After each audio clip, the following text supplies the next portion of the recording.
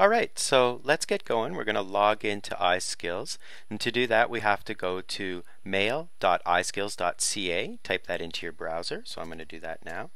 mail.iskills.ca, and once there you're going to get a login.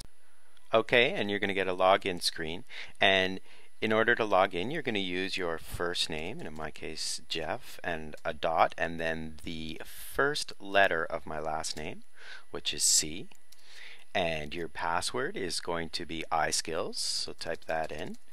And once you've done that, click the sign in button. Now, since this is our first time logging in, we have to set up our account, and to do that they're just asking you to verify some things, so we're going to keep the language there.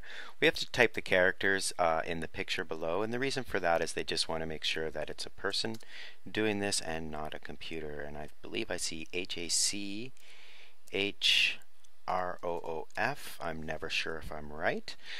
We have to agree to their terms of service, so we say yes and create my account. No. This one looks like PYRATICK.